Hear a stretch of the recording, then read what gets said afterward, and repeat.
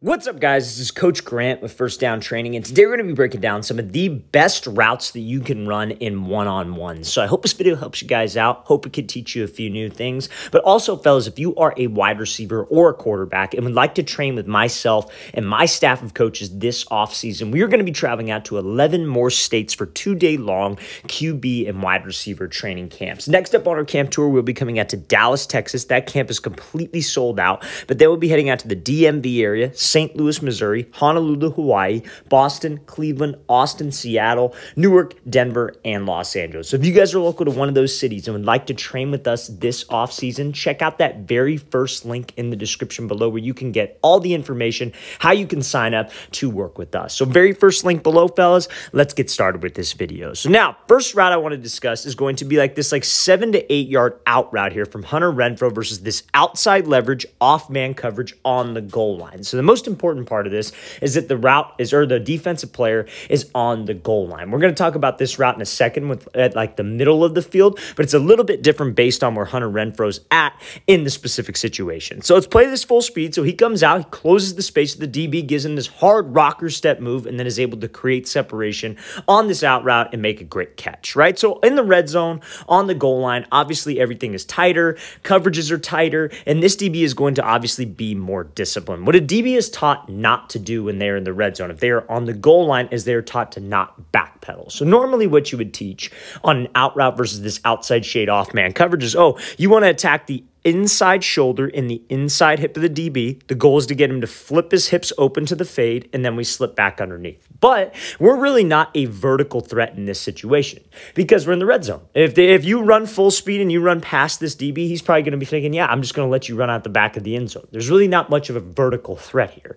But what there is a threat of is an inside route. So this DB is obviously lined up in outside leverage. Every single time as a wide receiver, when we come up to the line, to be unguardable, because again, being unguardable, being that wide receiver that runs great routes is not just about having great technique. It's also about having a high football IQ. You have to come up to the line with a plan. So there are three things that we want to look for. Number one, what's the leverage or the shade of the DB? So is he outside, head up, or inside? So the DB's outside. Number two, how close or how far is he from you? He's maybe about 6 or 7 yards off. He's outside. And then what type of coverage is it? Is he looking to the inside or is he looking at me? He's looking at us in this case. So it's outside leverage, off man coverage on the goal line. That's the situation. So we know when this DB is lined up outside shade, he's trying to protect where? The outside. So if I have an outside breaking route, I'm probably not going to be able to just square him up and give him a fake inside and then run the out route.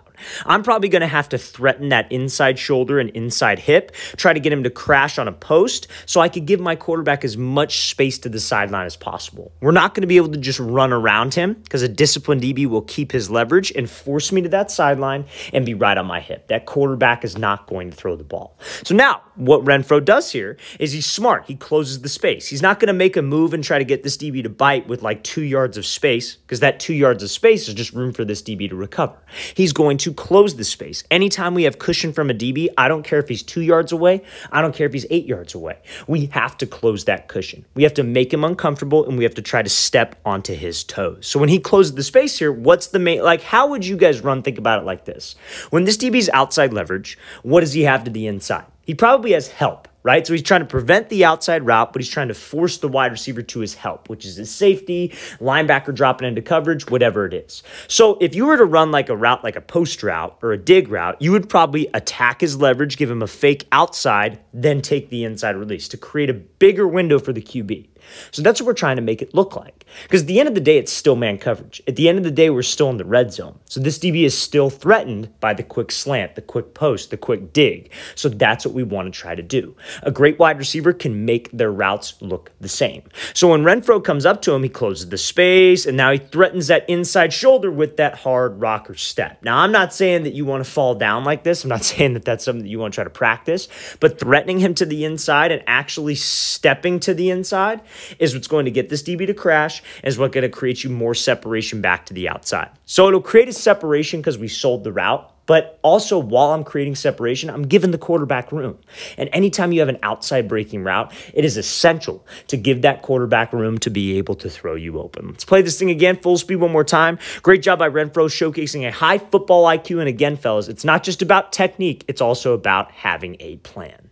So now, this next example, like I said, this is going to be a more open field example, if you will. This wide receiver's lined up probably on like the 40, 45-yard line. You see how he's got outside leverage off man coverage. Again, come up to the line. We want to look for three things: DB's leverage, how close or how far he is, and then what type of coverage it is. So will this DB be threatened by a deep fade in this specific scenario? Absolutely, right? At the end of the day, it's still man coverage. And at the end of the day, DBs, they're human, right? They don't want to get beat deep. So that's what we have to sell in this case. So let's play this full speed and let's watch how this wide receiver goes about this route. He attacks that inside shoulder with a lot of speed, gets that DB to flip his hips, but at the same time, it's the same concept as the goal line route. It's just a different way to run it. It's the same principles. Let's threaten the inside shoulder. Let's get him to bite on the fade or an inside route so I can get separation, but also give my quarterback space. Those are the two main things that we have to do. Because again, you guys got to remember, when a DB's in off coverage like this, he's in off coverage to prevent the deep route, right? Like if he thought we were just going to run like a quick flat route, he'd be up and pressed to prevent that quick flat. But since he's off, he's trying to prevent the deeper outside breaking route. He's trying to prevent the fade. He's trying to make us uncomfortable. So we have to make him uncomfortable. So when it comes down to this specific route, DBs will not be able to guard this if you sell it correctly. So there are three things in my mind that come down to selling fade, right? So it's about your speed. So when you come off that ball, we obviously can't run and then right before the break point start to slow down.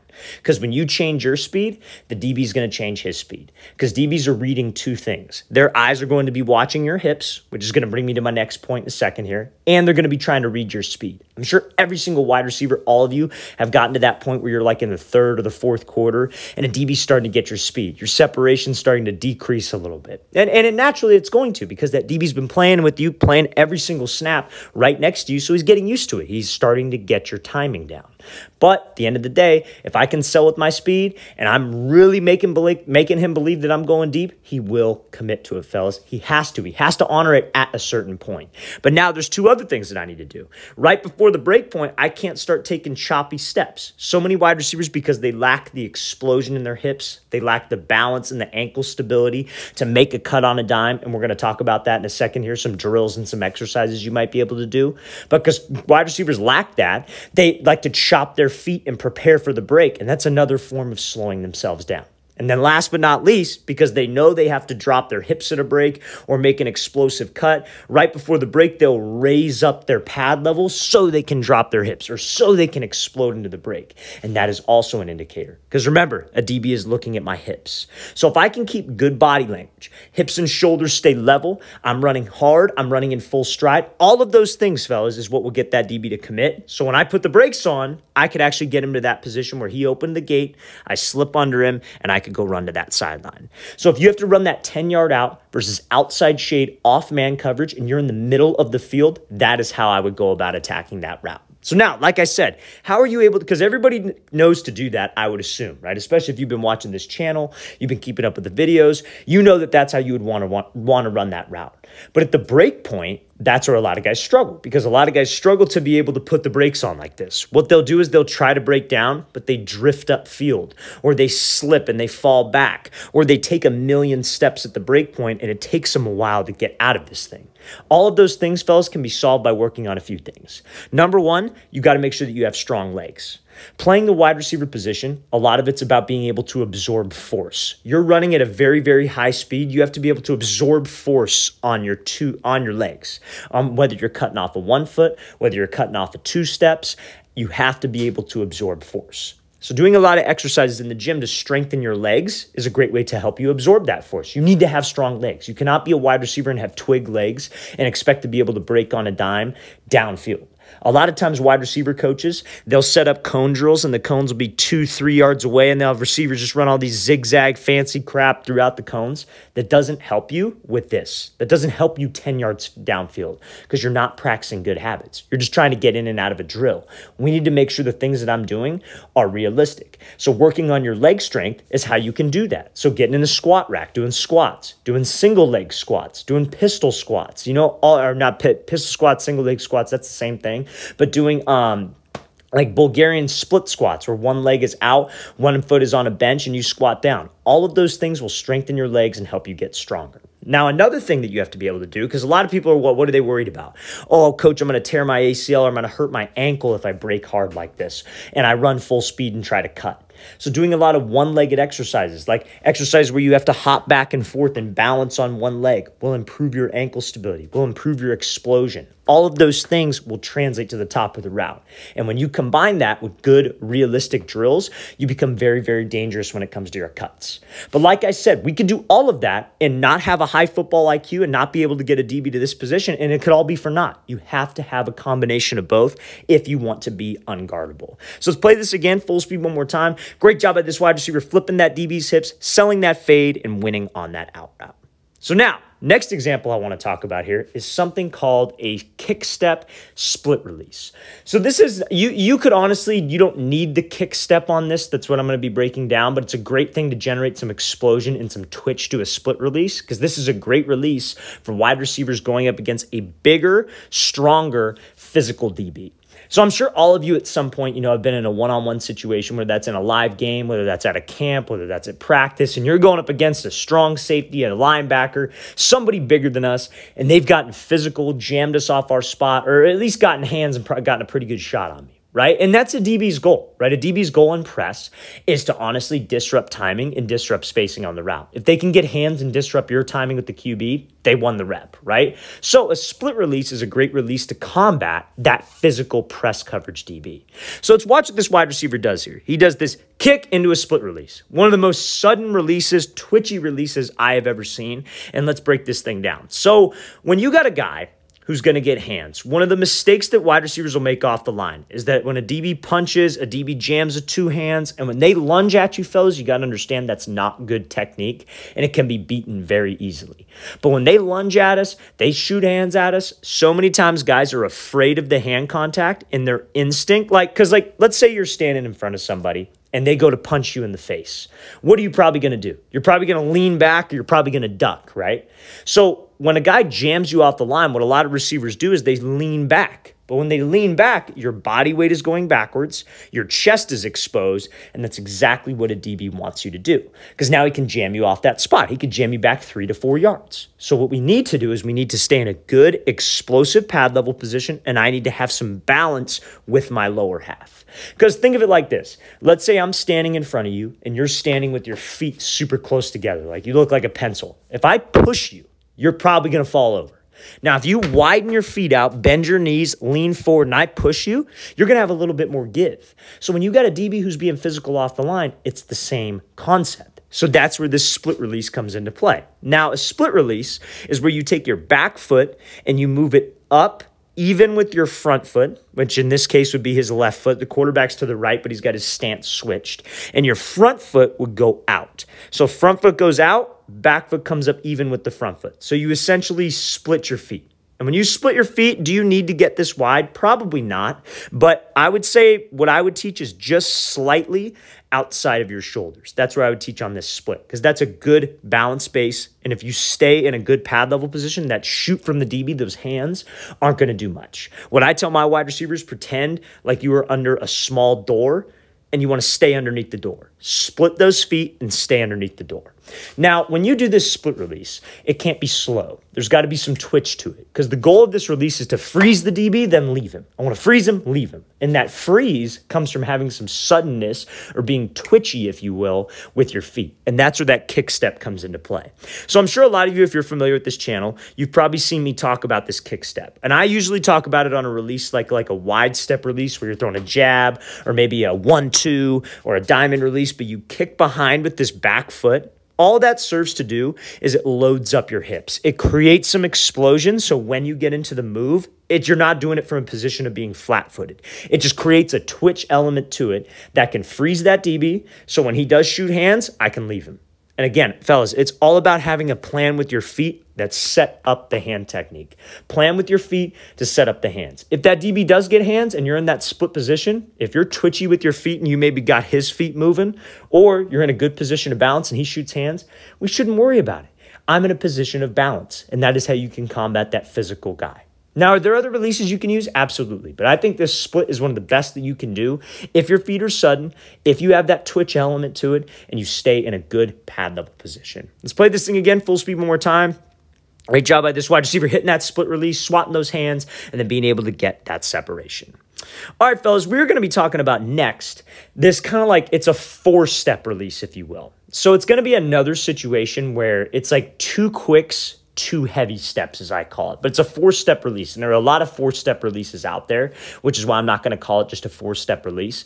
But it's two quicks, two heavy. So 2-2 or 1-2, 1-2. It's two quick steps, two heavy steps. And it kind of builds off of a crossover. So let's think about the situation here. We got probably like head-up coverage, a little bit inside shade, and this wide receiver is going to be running a slant route. But remember, think about the situation, because again, the situation also matters. We want to come up to the line and we want to identify three things. We want to identify DB's leverage, how close or how far he is, what type of coverage it is. We identified all of those. Head up, a little bit inside shade maybe, and he's about 3 yards off, 4 yards off, and it's man coverage because he's looking right at me. But he's on the goal line. So what is he not going to do? He's not going to open up the gate. He's not going to be undisciplined and play like a deep fade. So what a lot of people think is, oh, if I got to run a slant route and I have man coverage, I'm going to do something called the diamond release. And a diamond release would work. You know, like if he was inside shade press right on the line, a diamond release is where you take 3 hard steps to the outside, you get him to commit, and then we slip back underneath on a fade. Now, that's probably not going to work in this specific coverage because, one, it's on the goal line, and he's probably not going to open up as easy. 2, if we took 3 hard steps to the outside, that DB probably wouldn't bite as much, and there's too big of a gap. So what we would want to do is we would want to close the space with him, give him a fake to the outside, maybe threaten him with like a goal line fade or some kind of outside release, and then slip back underneath. And that's what this 4-step release does. So let's watch what this wide receiver does here. 1, 2, 3, 4. And I know those steps are extremely fast, but that is how the release has to be. I think of it as like a ladder drill, fellas. Like you guys have all probably done ladder drills before, but like let's say you're starting on a ladder drill. You step into the box twice, then you step out of the box twice. Step into the box, step out of the box. So it's 1, 2, 3, 4. That's how I want you to think of this release. So he does this little hesitation skip here with his left foot. That's honestly just to close the space with the DB. Is that essential? Do you have to do that? No, but that little hesitation step also helps your feet stay inside your frame, so you have a little bit more explosion with this release. But he takes that little hesitation step, so he comes at him, hezzies, and then he goes 1, 2, 3, 4. And again, that 3-4, that last step, his hips and shoulders faking to the outside. He's stepping outside the DB's frame. That is what's going to get him to jump, and that is what can create a separation on that slant. So remember, fellas, same thing we were talking about in the beginning of this video. Anytime there's space, we want to make sure that we close the space. We have to have a good pre-snap process to tell us how to run my route, and the technique has to be on point. So whenever you're in press coverage or whenever you got a DB in man, remember, his eyes are supposed to be where? His eyes are supposed to be watching your hips. So when we close that space, we go 1, 2, 3, 4. That last step of the release to fake to the outside, better step to the outside, and your hips and your shoulders better be saying that you are going to the outside. That's the only way I get him to bite, and that is how I can create that easy separation. So this is a great unguardable route. You're on the goal line, you got head up press, that 4-step release, or that ladder drill release, whatever you want to call it, however it helps you remember it, is a great way to get open. So let's play this again, full speed one more time. Great job of that wide receiver getting space and winning on that slant route. All right, fellas, I really want to thank you for watching. I really appreciate it. If you guys have any questions at all, don't hesitate to leave those in the comment section below. Always appreciate the feedback. It's always great to hear from you guys. And again, fellas, we're going to be traveling out to 11 more states this offseason for 2-day-long QB and wide receiver training camp. So if you guys want some more information on that, how you can train with us, where you can sign up for it, check out that very first link in the description below. We'd love to have you there. I'll see you guys next time.